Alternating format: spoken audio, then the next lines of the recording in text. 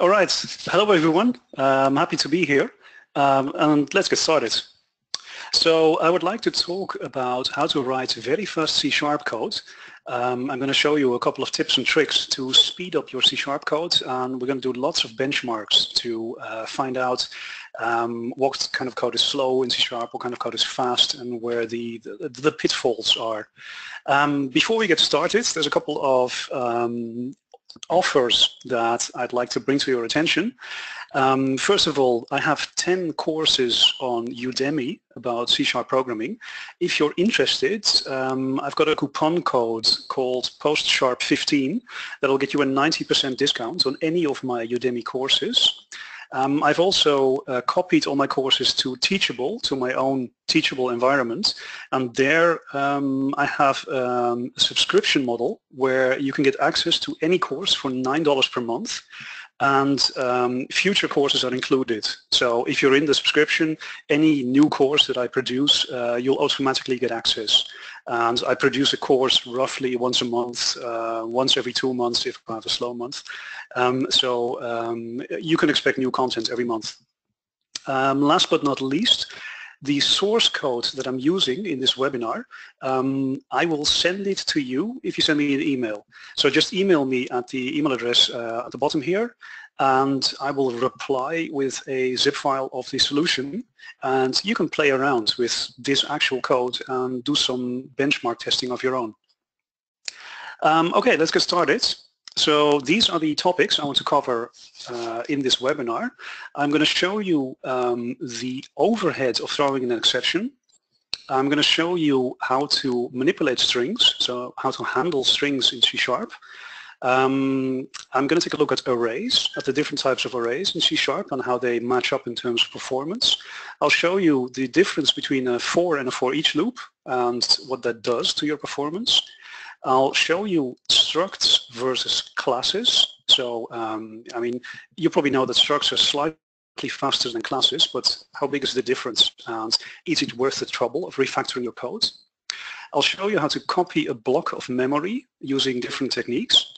And I'm saving the best for last. At the end, I'm going to show you how to instantiate classes and how to do basic reflection in an extremely fast manner. I'm going to show you a piece of code that emits custom CIL instructions. So we're basically compiling C# on the fly, creating a custom assembly to do super fast reflection. So let's get started. I'm using Visual Studio Community Edition to run this code on OS X. I've written a console program to do the performance measurements, and I'm using a base class called performance test right here to run the performance, the different performance tests. I have three methods here: measure test A, measure test B, and measure test C. So these are virtual methods, and in any derived class I will put the test code in here. And the format is always that the first one, test A, is the baseline test. So this would be unmodified slow code, and then we have two methods B and C available to try out different kinds of optimizations. And then for the actual performance test down here, the performance test is fairly simple. Basically what I do is I go through these test A, test B, and test C methods, and I repeat them a number of times. So you can see there's a constant here, default repetitions, with a value of 10. I basically repeat the tests 10 times to average out the effects of the garbage collector, because an ill-timed collection of the garbage collector can really slow down one of the tests. So if we just run it 10 times, then we average out that effect. To measure performance, you're supposed to use the stopwatch class in C#. So when you're doing benchmarking, please don't use date time. Always use stopwatch, because stopwatch is a specialized class for measuring time spans extremely accurately.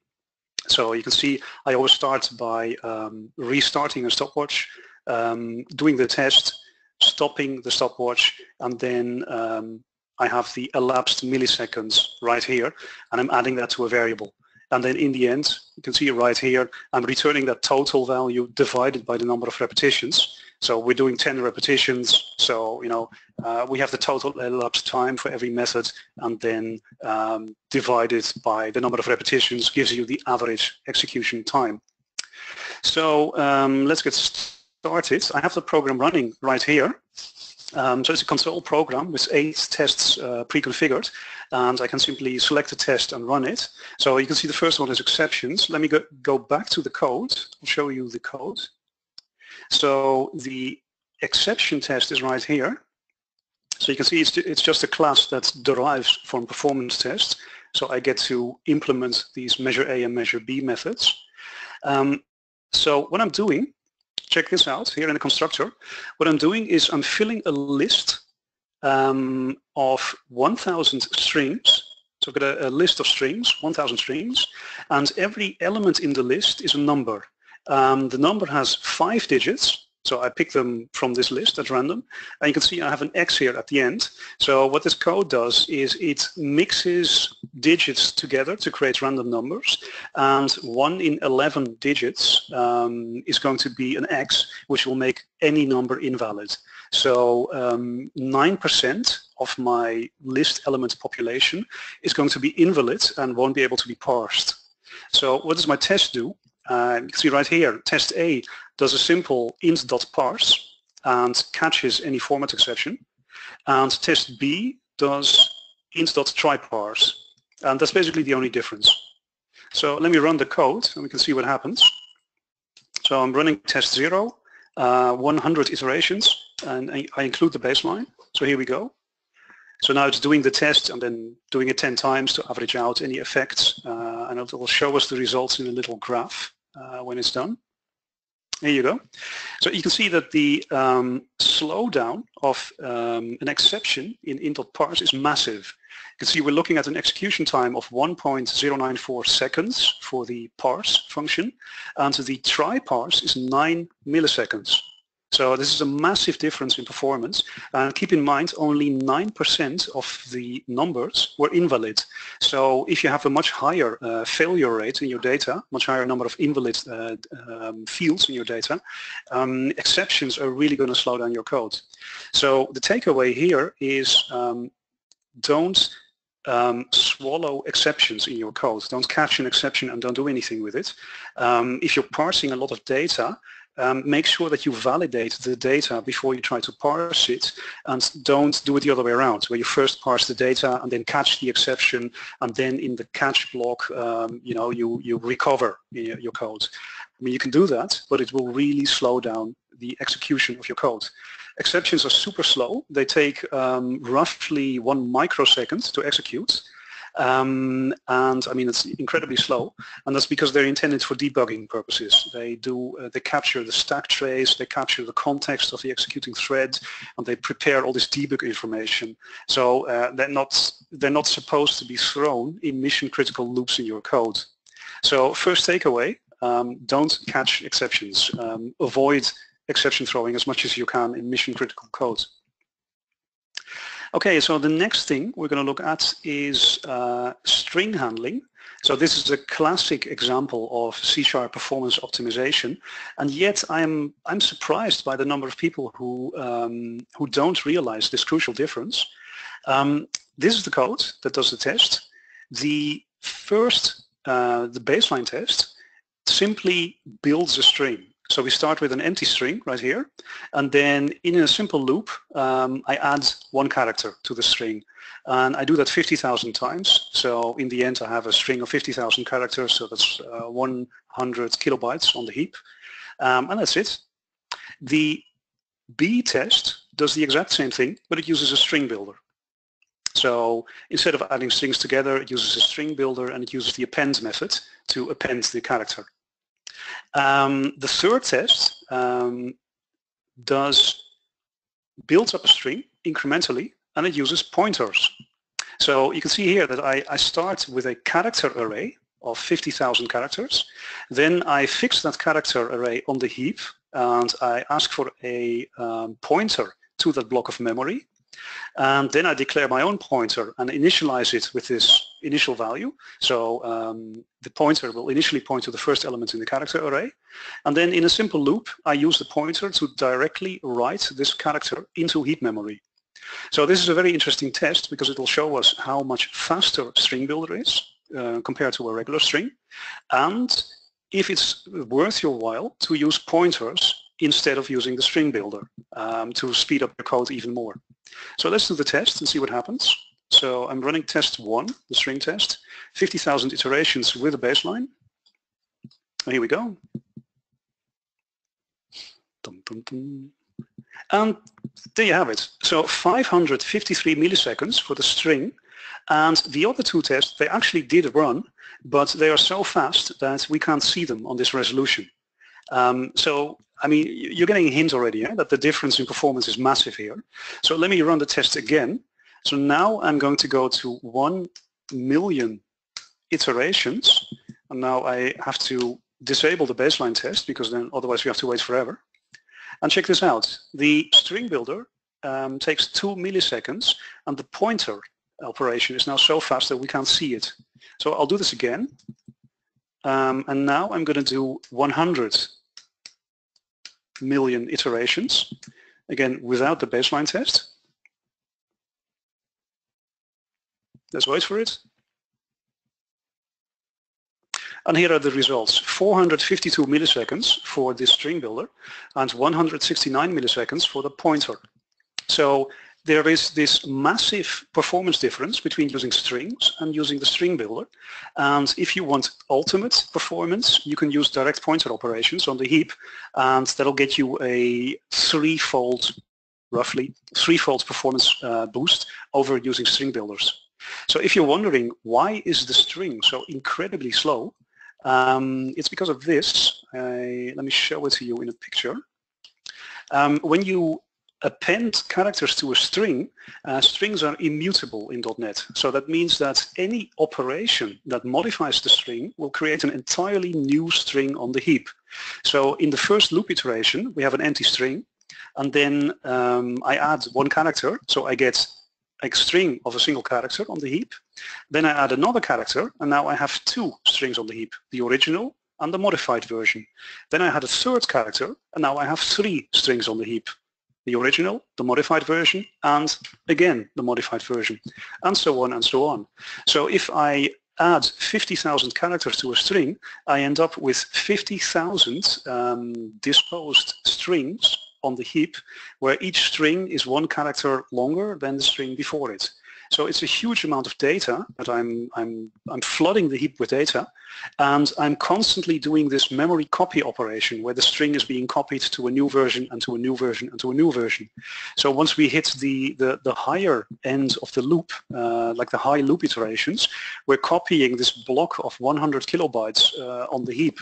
It's like 100K and then 100K plus 1 byte and then 100K plus 2 bytes and so on and so on. So it's super inefficient. If you use a string builder, it works the way you would expect. You have this buffer in memory that can hold any number of characters. You can declare a string builder and specify the size, and then you simply write characters into specific locations in that buffer of memory. So naturally, the string builder is much, much faster. Now, the fun part is that the string builder behind the scenes, the string builder is actually using this code. So internally, the string builder fixes a block of memory and then writes directly to that memory using character pointers. And the only reason why we see a difference between these 2 blocks of code is because in test B, we have the overhead of the append method, and that will slow down the code a bit. So going back to the results, the string builder, when you're modifying strings, always use a string builder because it's way faster. I mean, 50,000 iterations for the string and 100 million iterations for the string builder. I mean, that's pretty obvious.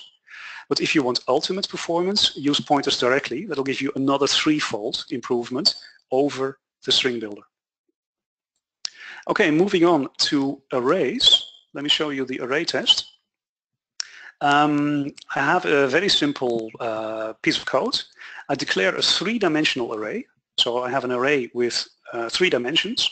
Then I have 3 nested for loops to fill the array. And in the innermost loop, all I do is increment every array element by 1. So super simple. So that's test A. Test B uses a one-dimensional array and it's flattened. So I have a one-dimensional array that has the same size as the three-dimensional array, and I use this simple formula to calculate the index into this one-dimensional array using the I, j, and k variables, and then I do the same operation. Finally, I have a one-dimensional array. I use I, j, and k, but now you can see I simply have an index variable that starts at 0 and I increment it by 1. So instead of using this formula with the multiplication and the addition, I just have a simple variable that incrementally goes through the entire array and initializes it. So let's take a look at the performance of these arrays. So I'm running test 2, 300 iterations with a baseline. Here we go.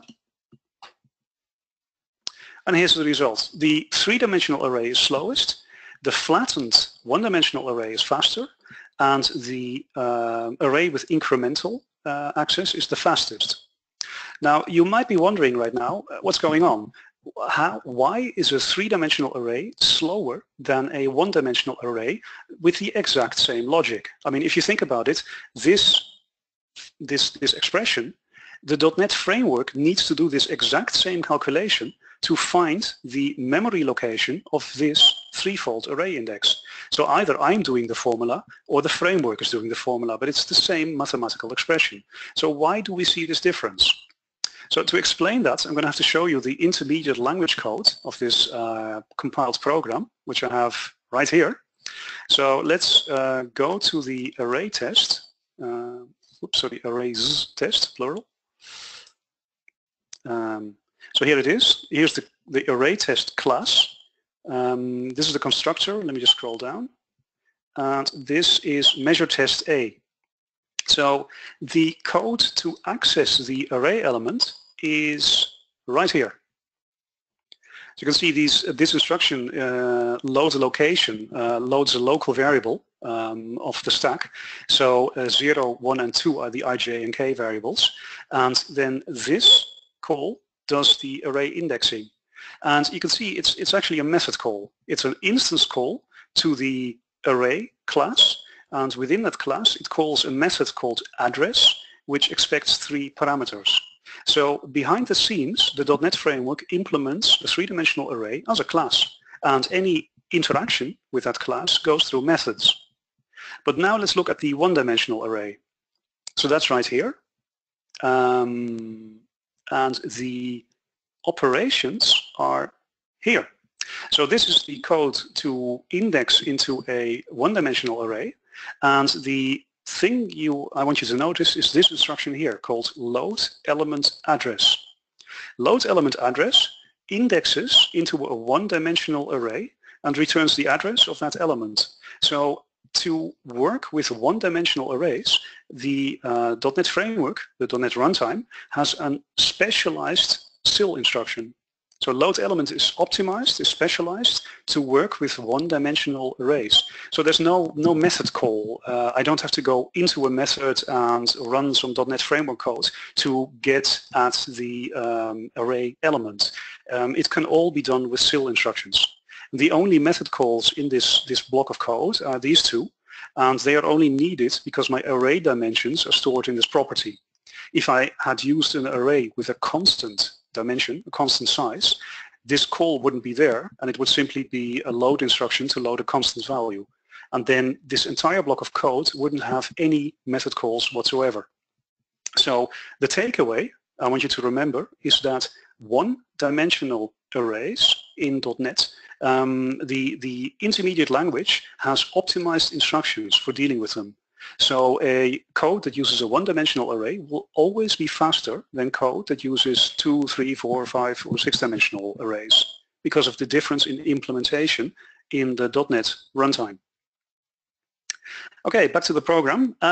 So the next test is a comparison of for and for each.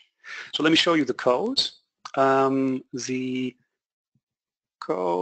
test is here. Here we go. So I create a list with 1 million elements. It's a list of integers, and I fill the list with random numbers. So super simple, 1 million integers, and every list element is just a random number.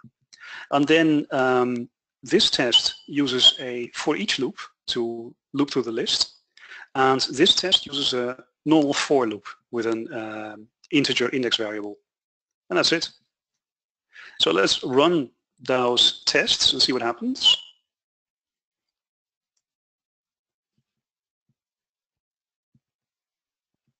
And here's the result, 273 milliseconds for the for each loop and 112 for the for loop. So the for loop is roughly twice as fast as the for each loop. So to show you why that is happening, let me go back to the intermediate code. We can take a look at the compiled code and see how the loops have been implemented. So here's the test class. Let me scroll down. So that's the constructor. And here is measure test A. And you can see that the for each loop uses an enumerator, a generic enumerator to loop through the list. So the first thing you have to do is you have to call the list and call the getEnumerator method, and that gets you the enumerator. And then the enumerator itself has a current property to access the current value of the current element that you're looking at. And there's a move next method that will move the enumerator to the next element in the list. And move next is you can see it's a Boolean method. It returns bool, and this branch instruction basically jumps back to 12. So it loops this bit of code as long as the enumerator returns a value. And as soon as move next returns false, we reach this point, and this leave instruction will exit the method. So you can see that the for each loop is implemented by using an enumerator class and then repeatedly calling move next and accessing the current property to get the data. So that's a lot more overhead than a simple for loop, which is implemented here. It's this bit of code. You can see that the for loop, it doesn't really use any classes at all.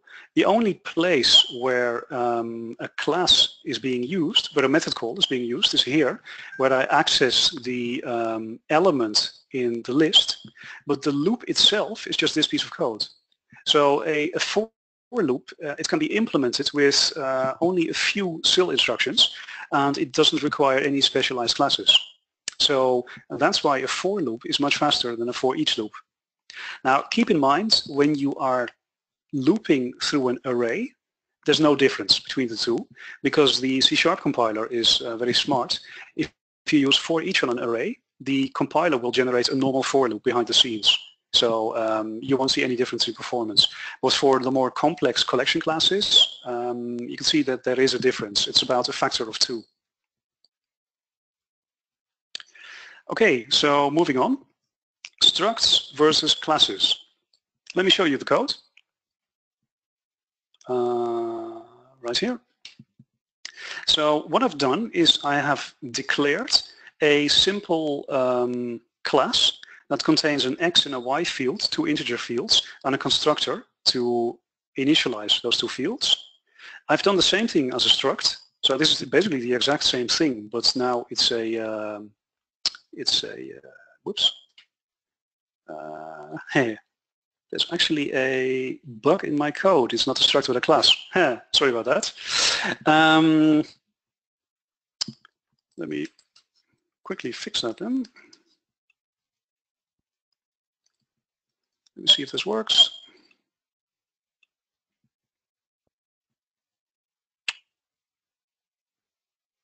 This is the demo effect. There's always something that goes wrong. Exit and restart. So I've defined a class with an X and a Y field, and I've defined a struct with an X and a Y field. And then the only thing my code does is it fills a list with either classes or structs. So the C test fills a list with structs, the B test fills a list with classes, and the A test fills a list with classes. But look at this, the class has a finalizer. So when this class gets disposed, the finalizer will be called by the garbage collector. So let's run that code and see what happens. Oops, default iterations. Oops.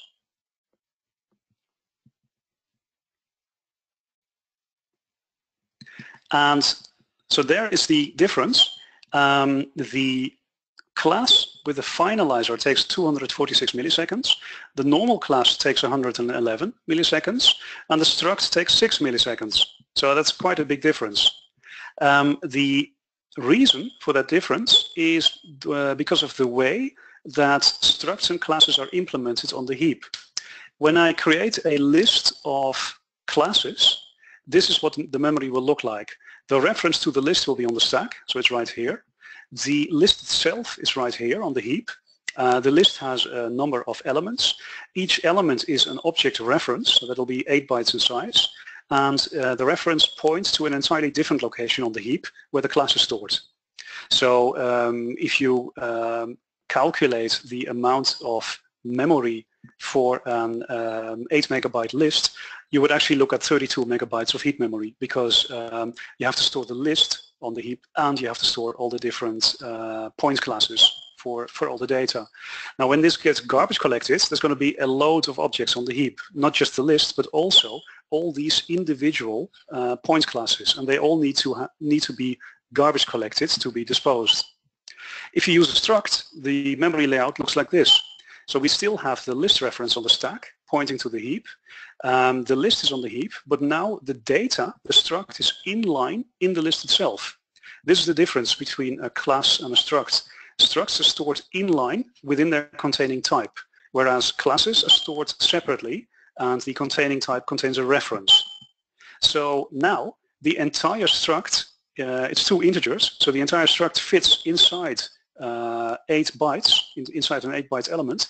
So now the entire data structure is only 8 megabytes, and it's only a single object on the heap. So when the garbage collector has to clean up the memory, it goes to the list, disposes the list, and it's done. That's all it needs to do. So in these kinds of scenarios, using structs is extremely lucrative.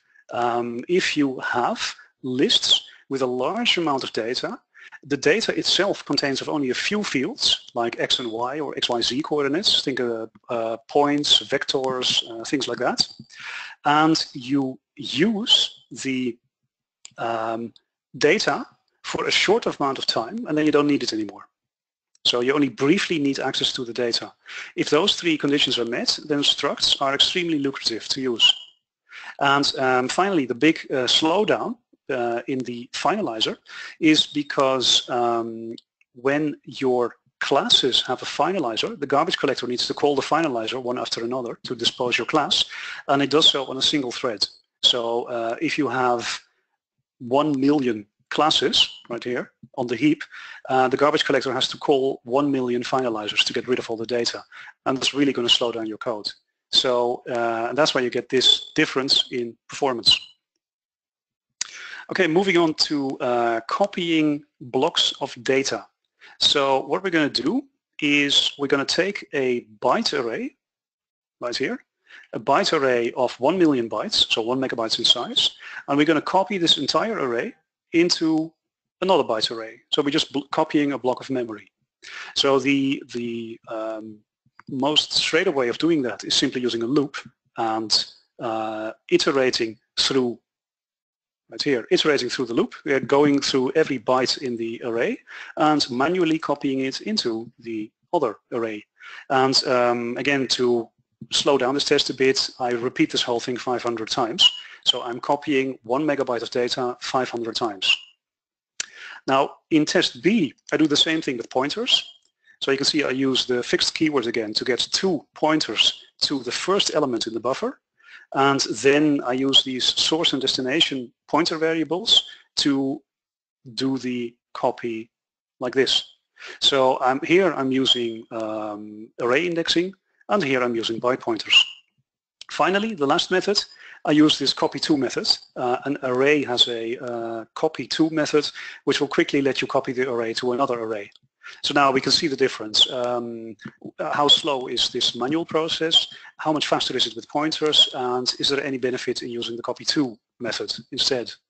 So let's test that out. Byte array copy number 5, 500 iterations with a baseline.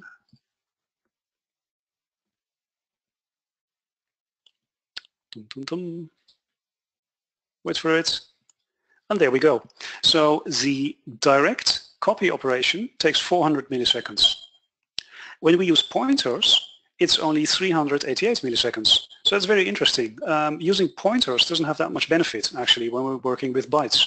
The SIL implementation, so the intermediate language that the compiler produces, is already so efficient that using pointers doesn't really have any added benefit.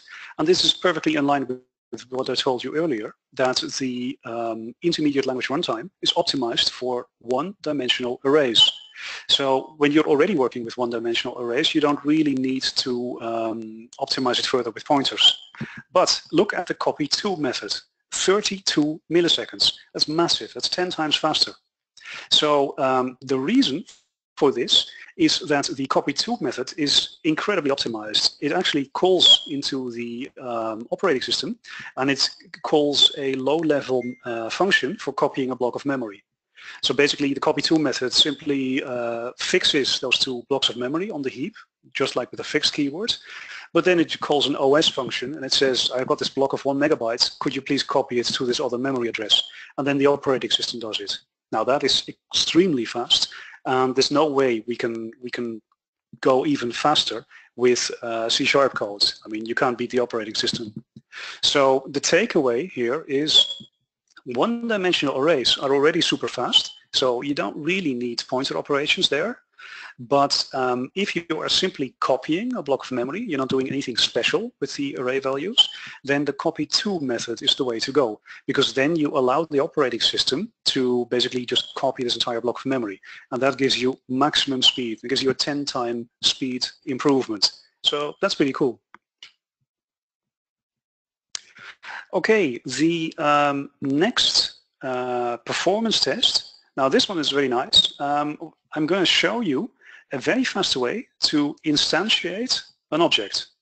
So let me start with the simple code first. So here's my baseline. Instantiating an object means we construct an object. We construct an instance of a certain type. And often when you have to use reflection, the type isn't known at compile time. The type that you want to create is only known at runtime. You often get this if you have configuration information in an XML file and your code needs to dynamically adapt to whatever is in the configuration file. Or if you use something like XAML, not actual XAML, but say your own implementation, and you have a complicated data binding expression, something that you write out as text. You bind one property to another property, and then you somehow need to turn that into executable code. So these are all scenarios where your code has a string that contains a type, and you need to instantiate an object of that type. So the most straightforward way of doing that is simply using reflection. So I have my string right here. You see I'm going to create a string builder. So I take the string, I create a type object, so I get the type object of this type, and then I use this line of code. You've probably seen it a couple of times in other programs, activator.createInstance, and that will instantiate an object of that type. And then this code here is just a sanity check. I look at the object and I check if the type is actually a string builder. So if we see an exception, we know that the code is acting weird.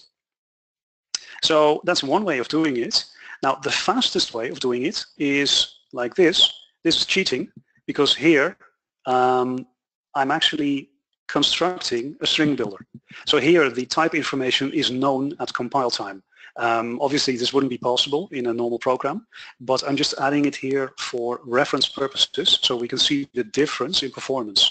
So this is compile time instantiation, this is runtime instantiation using reflection, and now I'm going to show you a really cool trick, a way to quickly instantiate types using runtime instantiation. And that's this bit of code here. Now all the magic happens here in this get constructor method, so let's look at that. So here is get constructor, and what constructor does is it creates a dynamic method. Dynamic methods are super cool.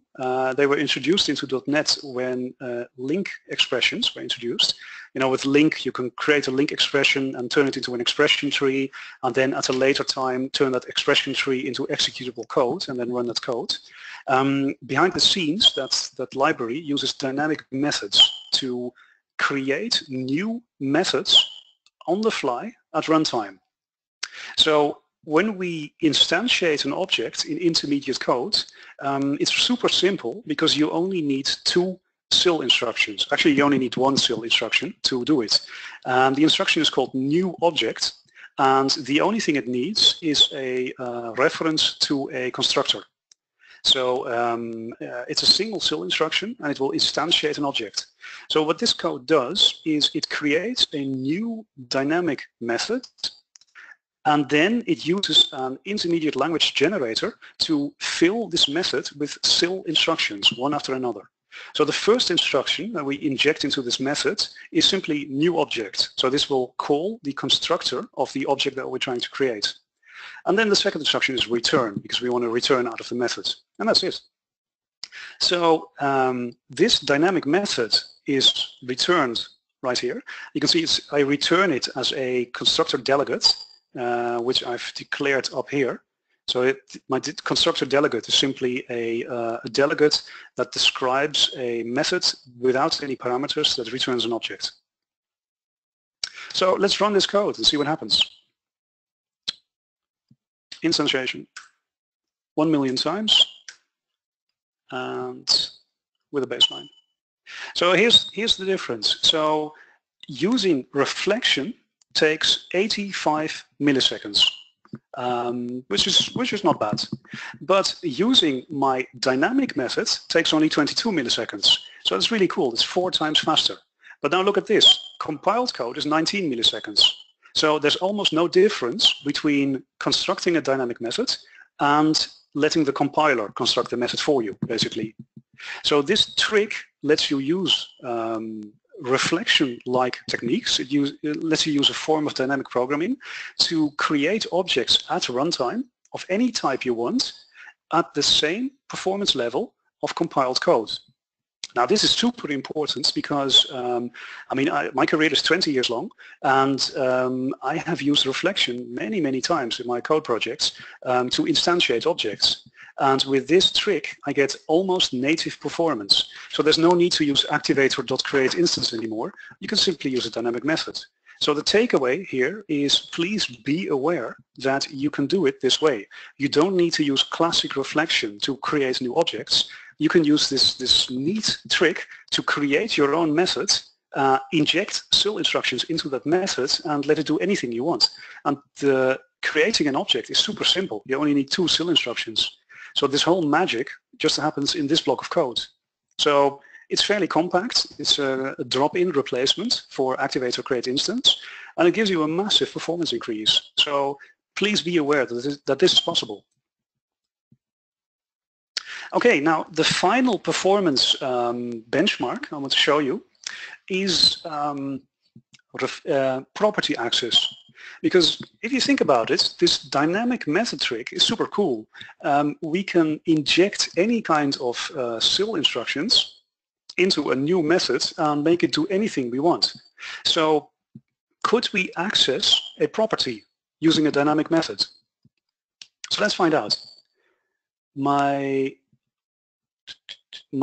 property is here. So my code is here. Let me go down to the test methods first. So the first thing I do is I use classic reflection. So I'm creating a string builder right here. Then I use classic reflection to get a property info instance.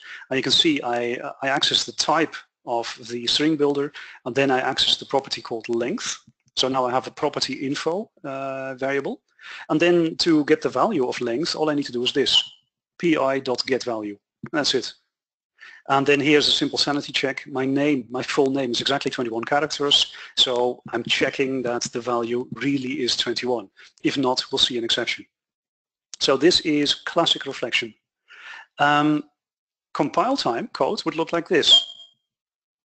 So to access the length of the string builder, I simply write sb.length, and that's it. So compile time code, this gives us maximum performance. But now, dynamic methods. I have a method here called getPropertyGetter, which will get me an access to the length getter method of this type. So now getter will point to the property, and it will point to the internal get method of the property. And then to call it, I can simply do this. So let's see how that works. So here is roughly the same code again. You can see I have my dynamic method, which I, whoops, wrong one. You can see I have my dynamic method here, which I instantiate. So I'm creating a get value method, and I'm injecting CIL instructions into it. And then here are the instructions I'm creating. So the first thing I'm emitting is a CIL instruction called load argument 0. So what this will do is it will load the first argument onto the internal CIL execution stack. So the first argument would be this one. Here's my property get delegate, and you can see it's a delegate for a method that accepts a single object parameter, and it returns an object return value. So load argument 0 will load this value. Then what I am emitting is a call, an instance call to the getter function. And the getter is up here. It's the get method of the property that I specified. So there's a tiny bit of classic reflection here to get to the method info of the getter of the property, but from then on I simply use that variable to emit the call instruction directly. And now you might be aware that the .NET framework it can transparently work with value types and reference types, but if you have a value type and you return it as an object, you have to box it. So that's what I'm doing here. I'm looking at this getter method, and if the return type of the getter is a value type, then I'm emitting an extra box instruction to take this integer. I mean, we know that the length of the string builder is an integer, so it's going to be a value type. So I'm boxing it into an object. And then here's the return. And that's it. So this is a super compact dynamic method with, well, 4 CIL instructions: load argument 0, call the getter, box the value type, and return. So 4 CIL instructions to perform the access to the property. And then to use it, all I need to do is this. I call this getter delegate, I provide the string builder, and it returns me the length. So let's run the code and see what happens. So I'm doing the property access. We're doing, what's this, 5 million iterations, and with a baseline. Wait for it.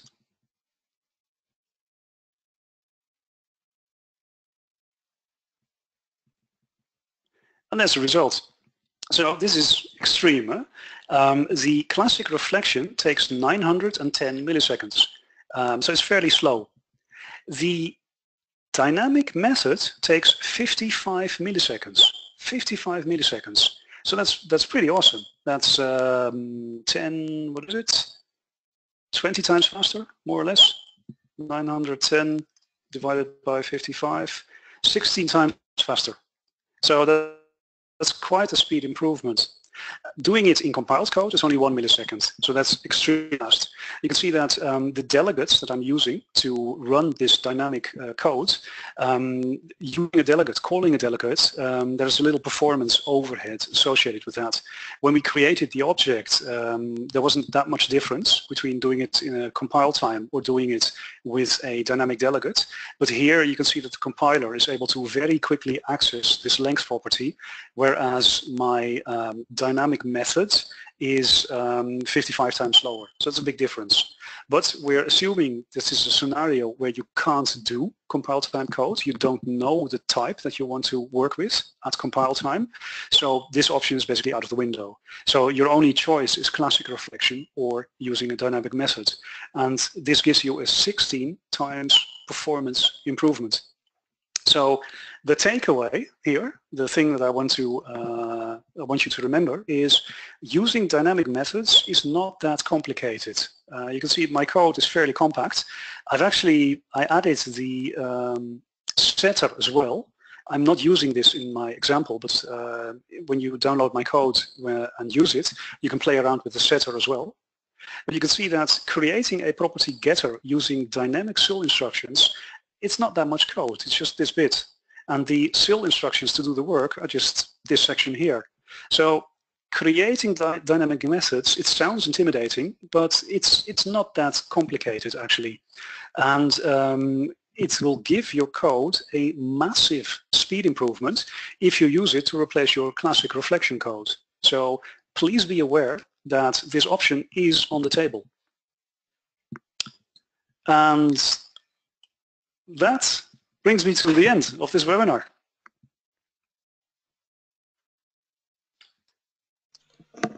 Okay, thank you very much for the presentation, Mark. If you would like to summarize the special coupons that you have for the attendees, I think now it's a good time. Okay, so let me show them to you again. So the coupon to get any of my Udemy courses at a 90% discount is PostSharp 15. So use that code in any Udemy course to get the discount. If you want to spend even less, then go to my training.mdfaragher.com website. So this is a teachable environment. This is my own teachable environment. And there you can take a subscription for $9 a month, and that'll give you access to everything. And any courses that I create in the future will automatically get added to the subscription. So that means that roughly once a month you can expect a new course from me, and you will be enrolled in that course automatically. Finally, if you want the source code that I just shown you to play around with the code and create some dynamic methods of your own, then just send me an email at mark@mdfaragher.com, and I'll reply, and I'll put the email, I'll put the source code in an attachment in the reply, and then you can play around with it. So I've used Visual Studio Community Edition on OS X, but of course the code will work in any Visual Studio Edition, and I'm using .NET Core 1.1. But I'm not doing any weird stuff, so you can easily take the code and run it against the classic .NET framework. It will still work. So send me an email, I'll give you the source code. Cool, thank you very much. There was a question about the coupons actually, if they are time limited. They are not time limited, so okay. They will work indefinitely. Sounds great. Okay, so we have a bunch of questions. Now I would probably move to that. I will read out the questions out loud, and you can answer them. Yep. Okay. So there was a question, which version of .NET are you using? I think you mentioned that, but maybe just to repeat that. Yeah, I'm using .NET Core 1.1, so I can show it to you right here. If I go into options, then into the general settings. So this is a .NET Core application version 1.1. I'm using the default C# version, which is version 7. My code uses tuples, and there are some tricks here and there. For example, this thing here. You can see I'm declaring my out variable inside the try parse method. So this is like an embedded variable declaration. You can do this in C# 7. So there are a few little tricks here and there scattered through the source code. Great, thank you. There is a question from Brian, and he asks, is there a concern with using string.format as opposed to string builder? Good question. Great question. It depends on how you use it. String.format, internally, of course, it uses a string builder.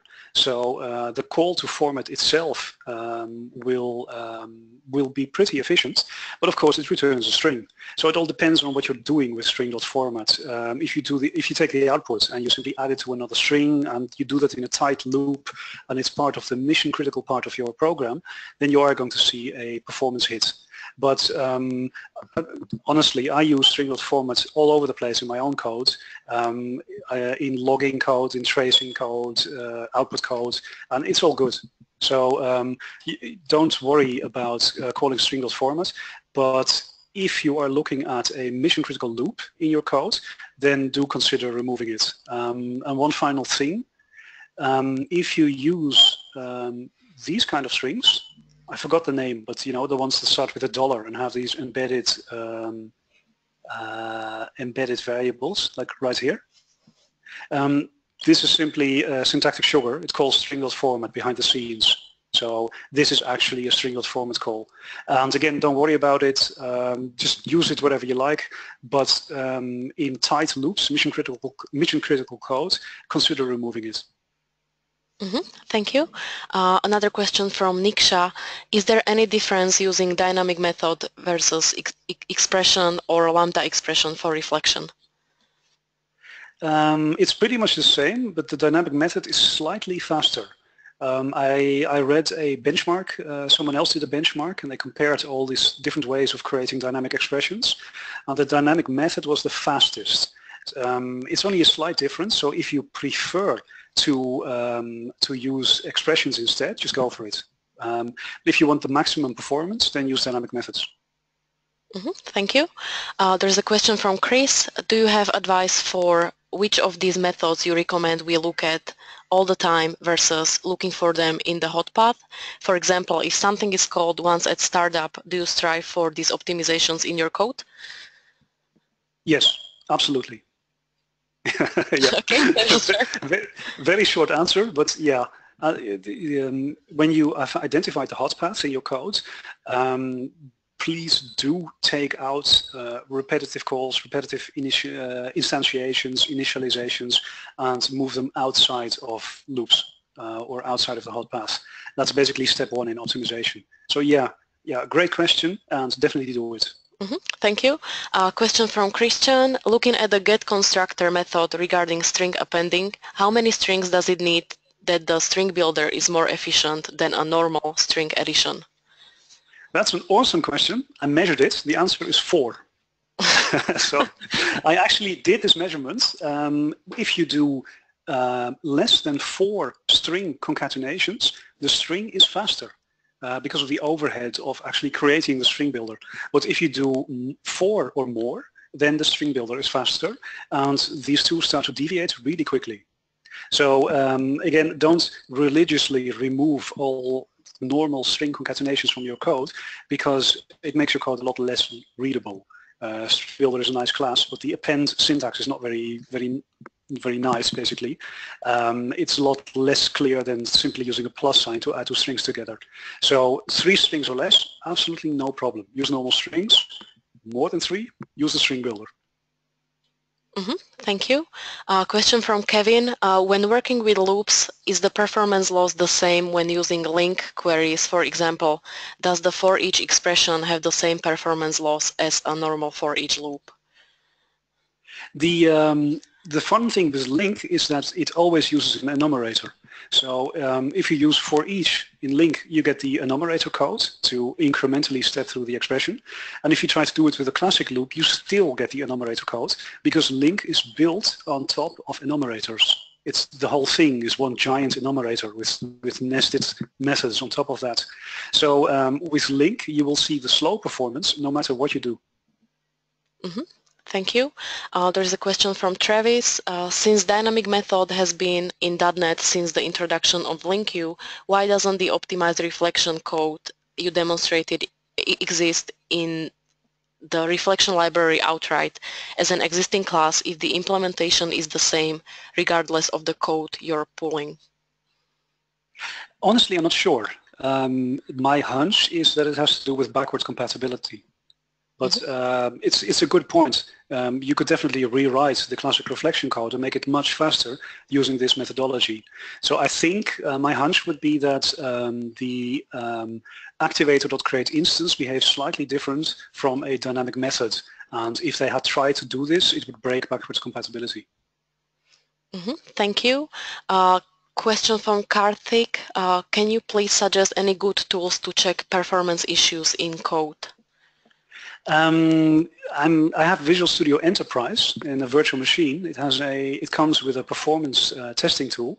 That one's pretty amazing. So I really like the tools that are bundled with Visual Studio. And in fact, those are the only tools I use. I mean, I've demoed all this code using Visual Studio on OS X because it's easier, because I don't want to run a performance benchmark inside a virtual machine. But when I'm doing my day-to-day programming, I'm using Visual Studio Enterprise in a Windows VM, and the tools in there are just great. So I would say start with those. I really don't have any other recommendations than the standard Visual Studio stuff. Okay, thank you. Question from Prakash. Which is faster, type off or get type method? Nice question.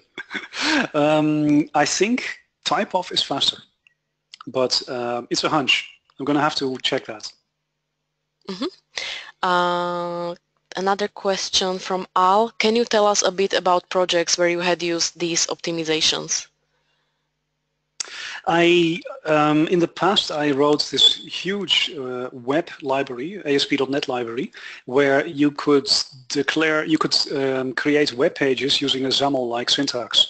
So you could basically just map out your entire web page in HTML, but you could use special binding expressions inside the HTML. So I could put a text box in there and then bind the contents of the text box to a variable in my ASP.NET code. So this wasn't XAML, it was my own project, and I was kind of inspired by XAML. And the code to parse those data binding expressions use these dynamic methods to speed it up. I started out with classic reflection to parse an expression and then access objects and access properties and get values, and it was incredibly slow. So I rewrote the whole thing and used dynamic methods. So any place where you are creating expressions based on text data, so not actually code, but something that's stored in a text file. It could be XML or a config file or anything. Any situation where that occurs, using dynamic methods is really going to help you. Thank you. I think we still have time for some more questions. There is a question from Victor. What's the overhead of string interpolation in C# 7 versus string.format? So string interpolation is the dollar syntax, I think. It's exactly the same. So behind the scenes, string interpolation is string.format. So you're not going to see any performance difference between the two. Thank you. And there's a question from Adil. In the strings test, would string builder perform better if you passed capacity into the constructor? Oh yeah, that is an excellent question. Since I didn't initialize my string builder, it gets initialized on the heap with a default size, which I think it's 16 bytes, I think, 16 characters, or 32, something like that. And every time when you hit the limit, so when you add characters and the whole thing is full, it doubles in size. And of course, to double it in size, the framework has to instantiate a new string builder with twice the size, and then copy all the data over. So it's doing exactly the same thing that the string is doing, but the difference is it happens in doubling. It doesn't happen on every character addition. It only happens when the buffer is full and it has to double. So string builder is logarithmically faster than string, but it's still doing this instantiate a new thing and copying data over process. So if you instantiate the string builder at maximum size right from the start and then fill it with data, then you never have to expand the buffer. There is enough room in memory, and you're simply writing characters one by one directly into that area of memory, and that will give you the maximum performance. So yeah, great question, good observation. Thank you very much. So I think this will be it for today's session. There are some more questions which we will cover after the session. So we will upload the Q&A on the website along with the webinar recording. And I would like to thank all of you for joining us, and huge thanks to Mark for the great presentation. And Mark, if you want to add anything at the end, please feel free. Well, I think I said pretty much everything I'd like to say. If you have any performance issues or questions or whatever, I mean, don't hesitate to send me an email. I like to brainstorm about code, and optimizing C# code is my hobby. So feel free to reach out. Okay, great. So thank you very much again, and have a nice day, everyone. Bye.